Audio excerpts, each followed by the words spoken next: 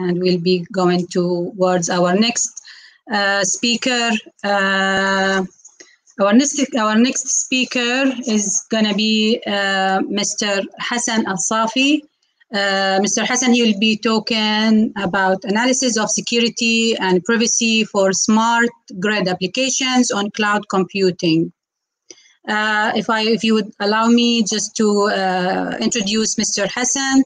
Mr. Hassan, he holds a bachelor degree in computer science from International Islamic University, Malaysia. He's having 10 years of experience in various industrial sectors where his contribution is noticeable.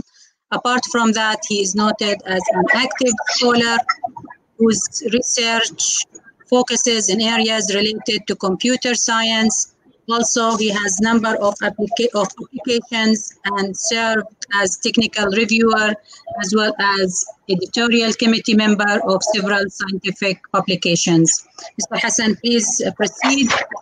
Yours, you have 20 minutes from now. Please go ahead. Okay. Assalamu alaikum wa rahmatullahi wa barakatuh. Good afternoon, everyone, ladies and gentlemen. I would like to take this opportunity to thank the Arab ICT virtual forum that is happening this year. Unfortunately, because of the pandemic, we are connected through the video conference, and I will be sharing my screen now.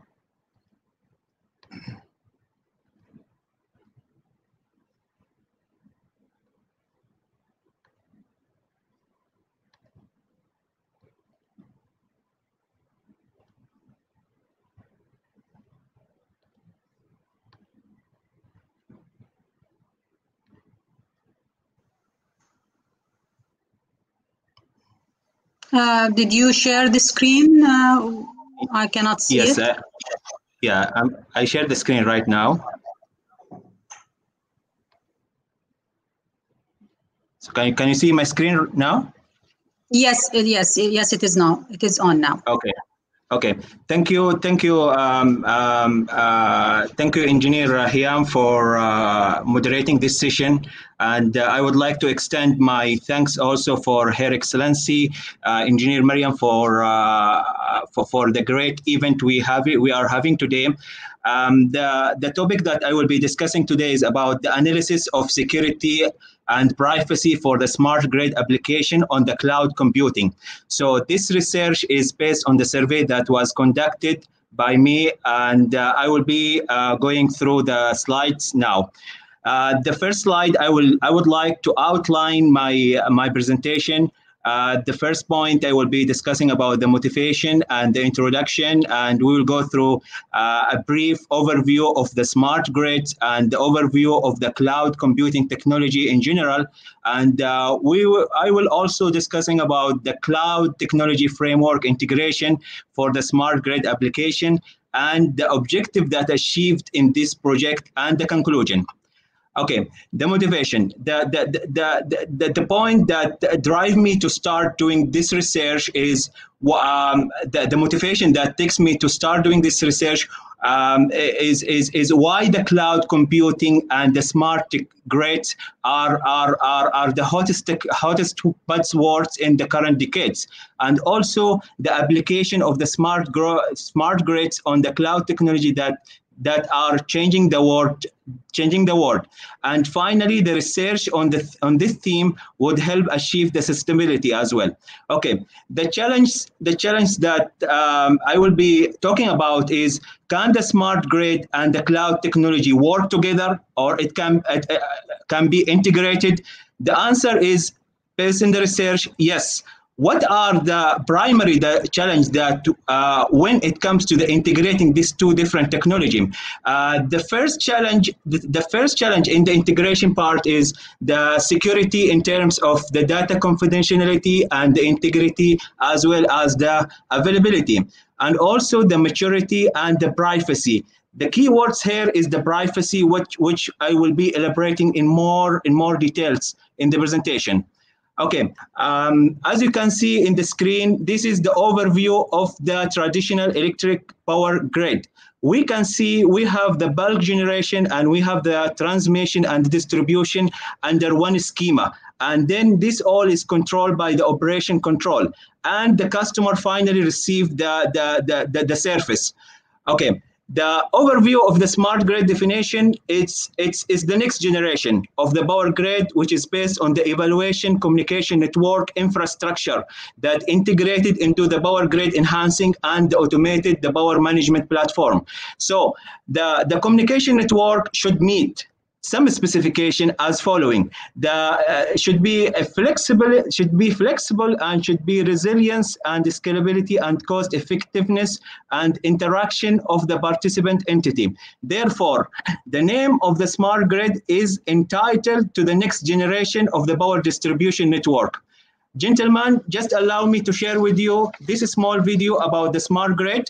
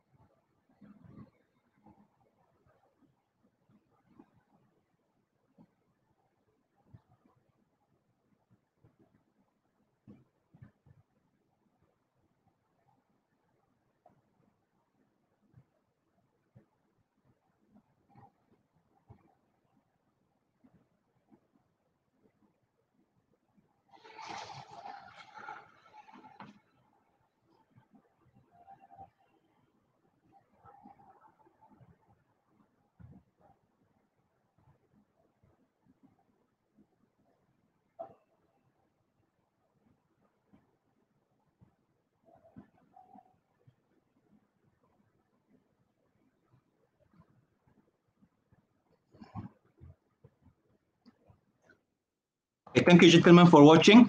Now, the next slide will explain about the smart grid taxonomy and overview.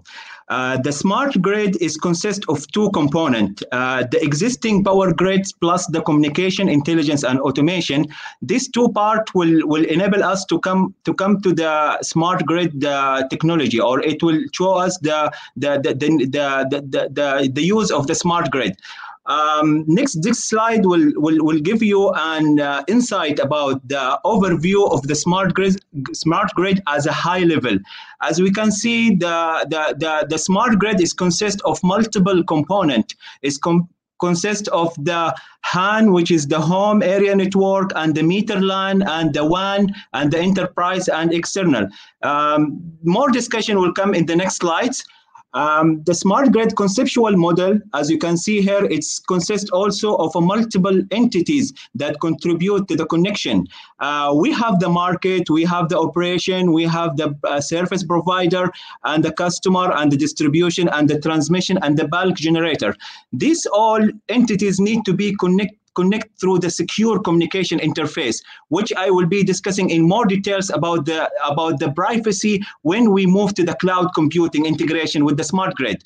Okay, the main component that consists of the smart grid is the electricity generations, the transmission and the distribution and the contribution and operation, and finally the end user application. The smart grid, it has a multi-tier of architecture. So briefly, this slide shows us the three component of the multi-tier, which is the distribution layer, the metering, and the consumer. The distribution, as you can see here, it's a wide area network connecting all the meters with each others. The metering, which is the neighborhood area network, and finally is the consumer, where we are consuming the smart grid application. This table just briefly gives you the overall comparison of the electrical power grid as exists today, plus versus the smart grid. So in terms of the equipment, the traditional electrical power grid, it has mostly the electromechanical, whereas in the smart grid, it is the digital in nature. Information flow and communication for the traditional electric power grid is one-way communication, while on the smart grid is a two-way of communication.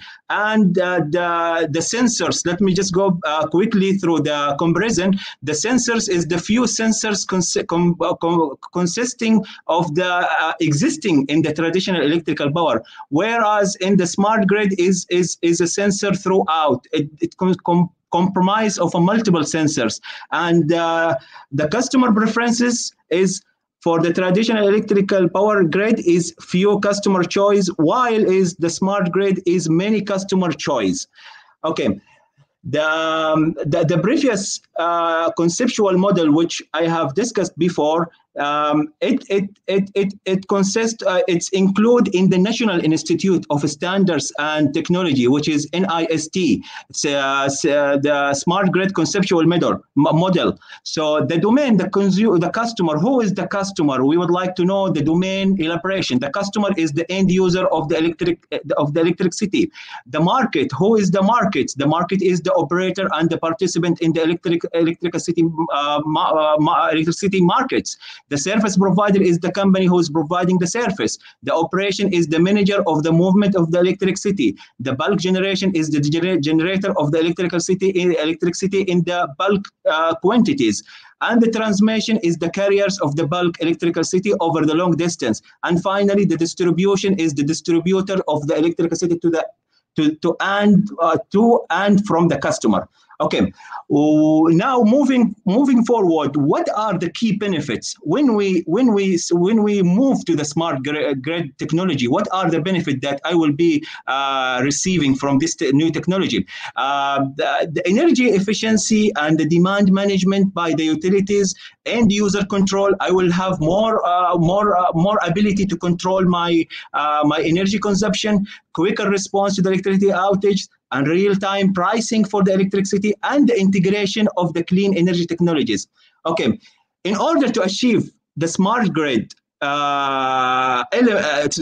technology, we have to have crucial elements in this technology, which is three parties, which is the government and the companies and the customer. These three needs to work together in order to achieve the smart grid application objectives. Okay, in the smart grid we have two parameter or two functionalities, which is the AMR, the automatic meter reading, and the advanced metering infrastructure. For each one, it has different features and the type of data that is carried for the technology. Okay. Now we will go through the end user application. When we discuss about the smart grid, what are the end user application that will be receiving from this service? The advanced metering infrastructure, the end user will be entitled for the tools. He will receive the tools to monitor and analyze his energy usage. And the features are the smart meters, data management software, data storage. We will have a data application and home area networks. Okay. Now we will go to the privacy. I have discussed all the concerns in general about the smart grid and what are the privacy that exist in the end user application. Information on the energy use will be collected from the home. Okay, the information will be collected from the home, and during this collection of information, there will be some kind of attack could happen during the transmission. Data will be potentially gathered at every short 15 minutes. Load signature could potentially indicate when the home, or whether you are cooking or watching watching a TV or using other electrical device. Okay, the possible security attack in the smart grid. Attacker, this is just an examples I have written in the slides. The first one is the attacker may use the entry point as physically unprotected. A wireless network may be vulnerable for a man-in-the-middle attack. It's a well-known of security methodology. There may be weaknesses on the preventing unauthorized communication. A vulnerable application can be easily attacked. No significant risk currently, but the risk grows as the deployment of the smart grid grows. Okay. The classification of the cyber attack, we have 3 types of classification: component-wise, we have a protocol-wise, and we have a technology-wise. This will be elaborated in more details in the coming slide. Okay, as you can see here, this is the component-wise attack. How the attack happened on the component-wise attack. You excuse me, just 5 minutes more, please. Sure. You have 5 minutes. Yeah. Okay, the component-wise attack, it happens by an attacker send an email to the operator, and this email passed through all the other devices connected in the network. So once the admin received the malware, he will be circulated, or he will be isolated by the virus or the malware. Okay, the second one, once the admin has been hijacked, there will be ability to perform ARP scan for the other devices connected, and finally the complete network will be kind of compromised by using using the SQL execution, for example. Okay, this is briefly about the consequences of the cyber attack. Briefly, I mentioned it here: the component-wise, protocol-wise, and the topology-wise. Attack methodology: there is 2 types of attack: a physical attack and the cyber attacks. Privacy in the smart meter. Briefly, it's energy use information for storing the meter, and that could be compromised later on. The security in the information transmission, we have 2 types of malicious attack that could happen: is network availability and data integrity. Now we'll move to the cloud computing. Briefly, cloud computing is the general term used to describe a new class of network based on the computing. This is the cloud architecture, which is well known. We have the surface, we have the platform as a service, we have the infrastructure as a service, we have the software as a service. This is briefly again about the characteristic of the common characteristic of the cloud computing: a massive scale. We have the service orientation, low-cost software. Essential characteristic is on-demand services, and so on. This is again the service model. The cloud computing, is the cloud more secure? This is the question that we have to ask ourselves before we move to the cloud. Can we trust the cloud? Can I afford not to? Okay. Now the integration of the smart grid cloud platform, the integration of the cloud of the smart grid within the cloud computing, it comes through the management layer and the information layer, and we have the energy layer where we are consuming the electricity, and will be integrated together. The smart grid application on the cloud technology. We will have the smart meter application that is getting the data and the information from each device, each node connected on the home or in the industrial area. The framework analysis. We have 3 major user rule in the smart grid ecosystem: the consumer, utilities, and the third-party services. Requirement. There will be a high requirement for a privacy and security, and the analysis of the user characteristic. As a consumer, we have 3 different party, which is the residential and the commercial and the industry. The residential is the limited access may be provided by the utility and directly control their appliance and the vulnerability. Commercial, when you grow with the consumption, there will be willing to pay more than the residential. Industry is like the commercial, but in large scale. So analysis of the user characteristic, let me just go through the summary. This is a taxonomy analysis of the user characteristic when it comes to the user and role involved for each parties on the smart grid technology. The utilities, they will be responsible for, they have to be responsible for the data leakage, data modification, data platform sharing. The consumer could be the residential, industrial, and commercial. The data leakage as well, it's part of the consumer. The third-party service provider, it's include the internal algorithms and data, the access diversity as well. Let me go through the summary quickly here. This is the summary of the taxonomy analysis of the data characteristic. As I mentioned before, the data characteristic and the security privacy issues, it has five components: the data diversity and the data graduality and the data transformation and the data access sharing and the data archival. So each one has his own characteristic of consideration while we are doing the integration. Conclusion. Smart grid is basically the modernizing of the electrical system, which the new age of information technology. Smart grids allow the new use of the electrical grid that extract the benefits of more component operation. We have investigated in this research the security and the privacy concern when we integrated in the cloud computing. We classify various factors and user roles that contribute to the cloud security. We organize the known security concern in the cloud from the smart grid application. We expect the outcomes of this research to guide both the researcher and the researchers and the developers in building a secure and a privacy smart grid application. Finally, I would like to thank the Arab ICT Forum for sending us the VIP invitation and sending us the invitation to participate in this great event. And a big thanks goes also to the organizer and the sponsor, the Bahrain Society of Engineers, the Federation of Arab Engineers, as well as the Platinum sponsor and the technical sponsor. And finally, I would like to share with you my book that was published in this subject about the security issues for the smart grid application on cloud computing. And this is brief about me. My email and my LinkedIn and my telephone email is there. This is the references, and thank you so much for your time. Thank you so much, Hassan, for such an informative presentation. I really enjoyed going through each and every slide. I'm looking if there is any questions coming your side.